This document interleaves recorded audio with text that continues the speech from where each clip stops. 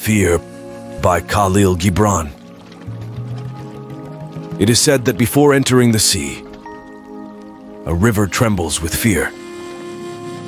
She looks back at the path she has traveled, from the peaks of the mountains,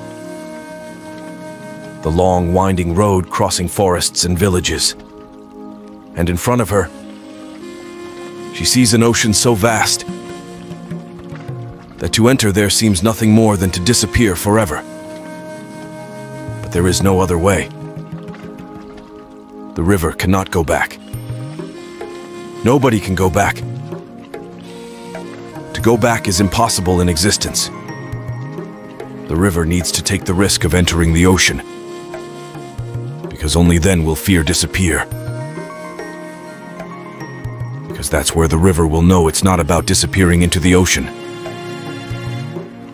but of becoming the ocean.